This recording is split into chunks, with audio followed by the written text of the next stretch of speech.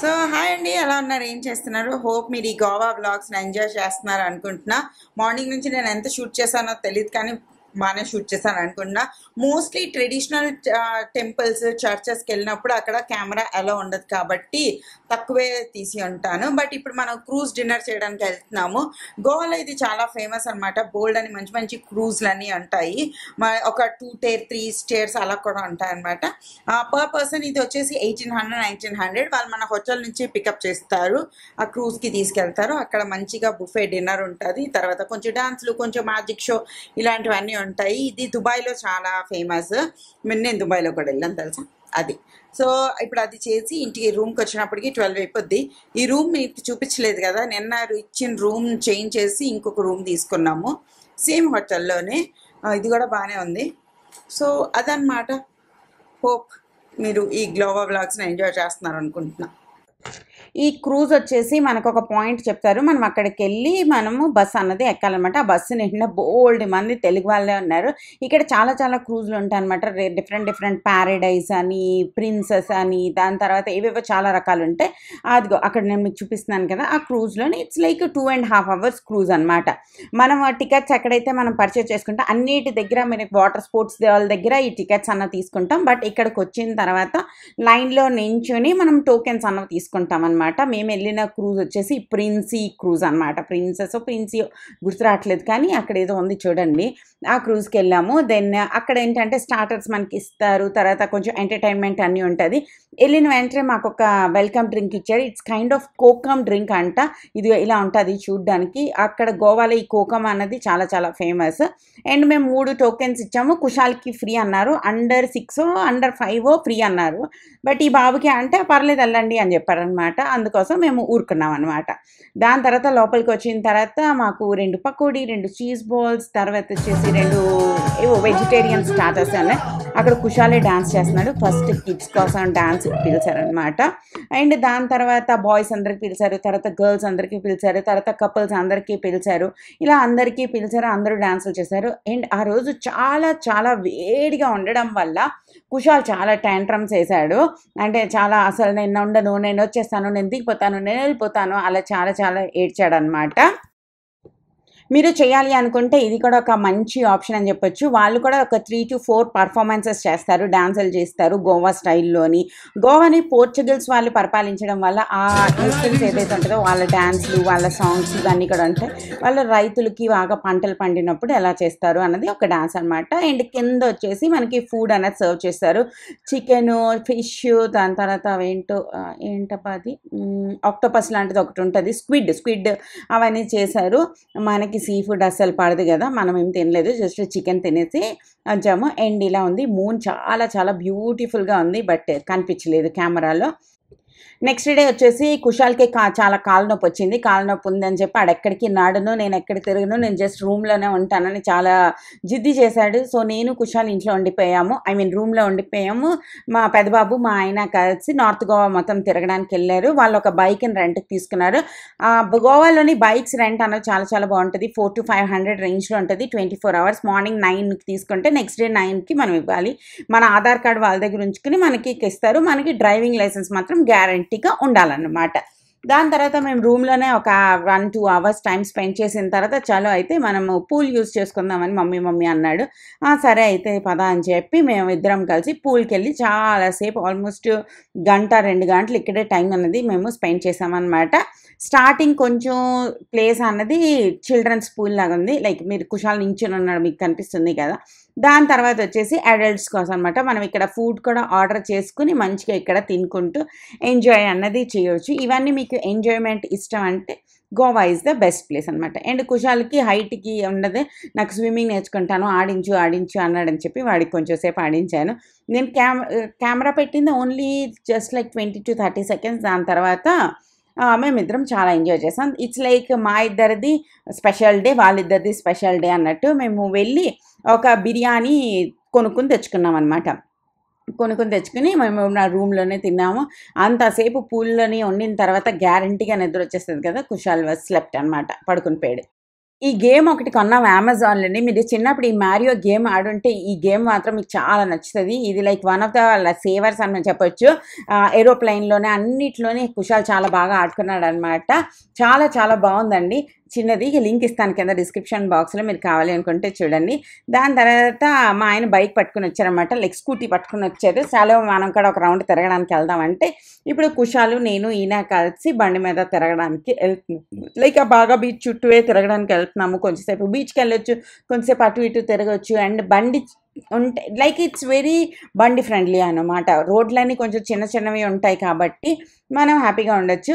And 4 members అనుకోండి, ఇద్దరికి బండి వచ్చింది. అదే ఎక్కువ మంది ఫ్రెండ్స్ వెళ్తారు కదా. మా పక్క రూమ్‌లోని ఆల్మోస్ట్ 6 or 7 గర్ల్స్ వచ్చారనమాట. 8 గర్ల్స్ వచ్చారు. వాళ్ళు 4 బైకులు తీసుకుని 4 బైకుల్లో ఇద్దరిద్దరు అమ్మాయిల లెక్కన ఫుల్ డే మస్తు మస్తుగా తిరిగారు. నాకు చాలా బాగా అనిపించింది. వాళ్ళతో మేము చాలాసేపు మాట్లాడాము. బాగా అనిపించింది. ఈ ఏరియా మొత్తం మనము షాపింగ్ చేయాలంటే షాపింగ్ చేయొచ్చు. తర్వాత హ్యాండ్ బ్యాగ్‌లు, టిబిటియన్ లైక్ హ్యాండ్ క్రాఫ్టెడ్‌వి ఉంటాయి కదా. అవన్నీ కూడా మనం కొనుక్కోవచ్చు. ఇక్కడ మంచి మంచి హోటల్స్ ఇవన్నీ ఉన్నాయి. చాలా రీజనబుల్ ప్రైజెస్ కొన్నాయి. మీరు వెళ్ళాలనుకుంటే ఈ టైంలో వెళ్ళారనుకోండి, నవంబర్, డిసెంబర్, జనవరి వచ్చేసి చాలా ఎక్స్‌పెన్సివ్ అయిపోతాయి అవన్నీ. ఈ టైంలోనే కొంచెం చవకగా ఉంటాయి. ఈ టైంలో కొంచెం టూరిస్ట్ ఎక్కువ మంది రారనమాట. కొంచెం ఈ రోడ్లన్నీ కొద్దిగా పాడైపోయి ఎందుకో మరి. ఇక్కడే పక్కన తెలుగువారి విందు భోజనం అని కూడా ఉంది తెలుసా. నేను ఇక్కడ పానీపూరి తిన్నాను, మ్యాగీ తిన్నాను, మోమోస్ తిన్నాను, బిర్యానీ తిన్నాను, అన్నీ టేస్ట్ చూసాను. And very good. ఈ ఏరియా మొత్తం ఇలా ఇక్కడ ఇది కూడా ఒక స్ట్రీట్. ఇలా స్ట్రీట్‌లోనే వెళ్తే మనకి బాగా బీచ్ అనేది వస్తది. ఇది టాటో స్ట్రీట్ అని అంటారనుకుంటా. ఇక్కడ అన్ని పబ్‌లు అన్నీ ఉంటాయి. చాలా చాలా బావుంటదనమాట. అండ్ ఇది బాగా బీచ్. డే టైమ్ మొత్తానికి మనకు అవి ఉంటాయి. గొడుగుండి, అంబ్రెల్లా ఉండి మనం హ్యాపీగా సారబడి చూడొచ్చు కదా. అవి ఉంటాయి. ఈవినింగ్ అయ్యేసరికి అంబ్రెల్లాలన్నీ తీసి నార్మల్ కుర్చీలు, ఫుడ్ తినేటట్టుగా అన్నేస్తారు. ఇప్పుడే గట్టిగా వర్షం పడింది. అందుకే ఎక్కడ చూసినా వాటర్ ఉందనమాట. చాలా పెద్ద పెద్ద వేవ్స్ వస్తున్నాయి తెలుసా.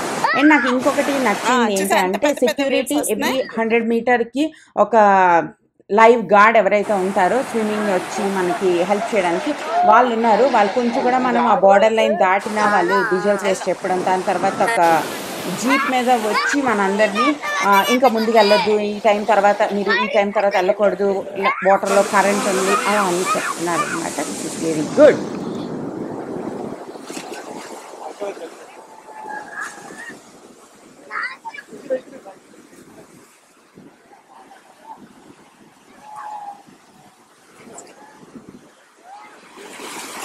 వస్తుంది పెద్దది.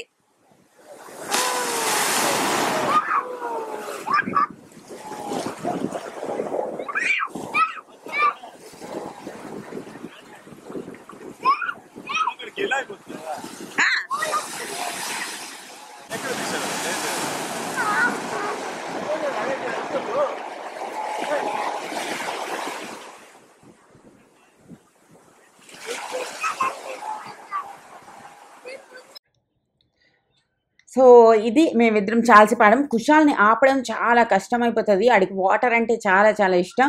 ఆడి ఇలాగ వేవ్స్ కాలు దగ్గరికి వచ్చి కట్టుకుంటే ఏంటి మజా ఉంది. మనం అసలు లోపలికి వెళ్ళిపోవాలి.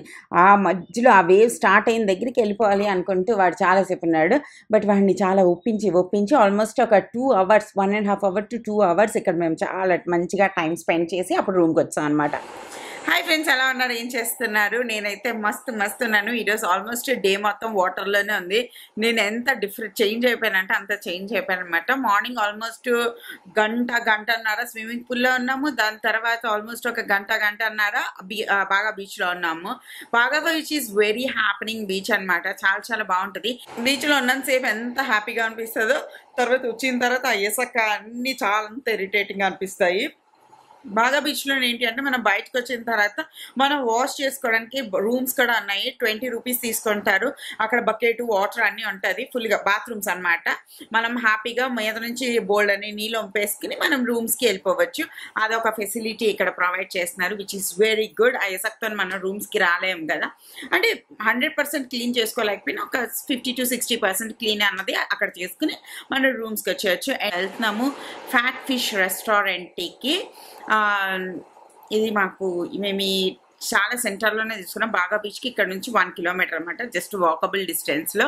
ఇక్కడ నుంచి ఇక్కడే ఫ్యాట్ ఫిష్ అని చాలా రెస్టారెంట్స్ ఉన్నాయి, అందులో బాగుంటుందని నేను ఏదో రివ్యూలో కూడా చూశాను. సో ఒకసారి వెళ్ళి తిందాం, ఇక్కడే పక్కనే కదా ఉంది అనేసి.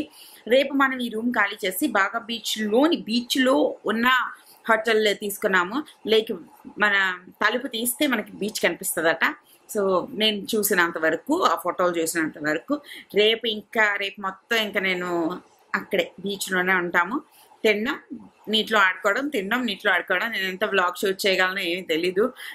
అండ్ దాని తర్వాత ఎల్లుండి మార్నింగ్ 11 o'clock ఆ టైంకి చెక్అవుట్ చేసేయాలి, ఎయిర్పోర్ట్కి వెళ్ళిపోవాలి, ఏరోప్లేన్ ఎక్కిపోవాలి, హైదరాబాద్లో దిగిపోవాలి. అంతే, ఆల్మోస్ట్ ఎంత షూట్ చేయగలిగితే అంత షూట్ చేస్తాను. ఒకటి చెప్పాలనుకున్నాను, చాలామంది అడుగుతారన్నమాట, మీరు ట్రావెల్ చేసినప్పుడు తక్కువ వ్లాగ్స్ తీశారు. నేను ట్రావెల్ చేసినప్పుడు వ్లాగ్స్ తీస్తాను, వ్లాగ్స్ కోసం నేను ఎప్పుడు ట్రావెల్ చేయను అనమాట. And short form of content తీయాలన్న ఊసు కూడా నాకు గుర్తుండదు తెలుసా అస్సలు. ఇంటి దగ్గర అన్నీ అనుకుంటాను, అలా మనం ఇక్కడ జంప్ చేయాలి, తర్వాత బీచ్లో అడుగెట్టాలి అనేసి. అది మా ఇల్లు, మా ఇంట్లో ఉన్న ముగ్గురు అబ్బాయిలకి కంప్లీట్లీ 0 వ్లాగ్ ఫ్రెండ్లీ అనమాట.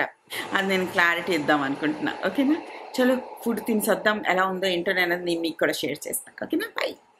ఇది అండి fat fish restaurant and bar. ఇక్కడ ఫుడ్ అనేది చాలా ఫేమస్ అని చాలా మంది చెప్పడంతో మేము ఇక్కడికి వచ్చాము. ఇది వీళ్ళ ఆస్థెటిక్స్. ఎంత జనం ఉన్నారంటే అంత జనం ఉన్నారు, చాలా పెద్ద క్యూ ఉందన్నమాట. బట్ లక్కీలీ నేను ఇలాగ అక్కడ రిసెప్షన్ దగ్గరికి వెళ్ళి వీ వాంట్ సీట్ ఫర్ 4 అన్నాను. అదే టైంకి ఒక 4 మంది ఫ్యామిలీ ఏమో బయటకు వెళ్ళారనమాట.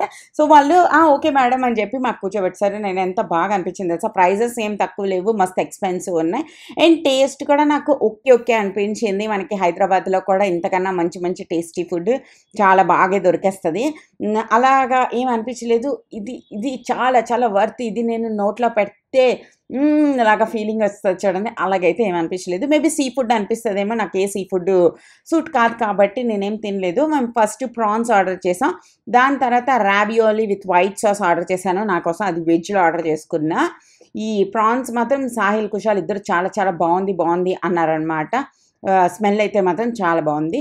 అండ్ ఇక్కడ పాంప్లెట్ ఫిష్, ఆ పెద్ద ఫిష్లు అవన్నీ ప్రాన్స్ అవన్నీ వెయిట్ బట్టి అనమాట. మేము ఒక ఫిష్ చూసాము, అది ఆల్మోస్ట్ 10,000 రూపీస్ అంట. అంటే 10,000 రూపీస్ ఇచ్చి ఆ ఫిష్ కొనుక్కొని మనకి కుక్ చేసి ఇస్తారు.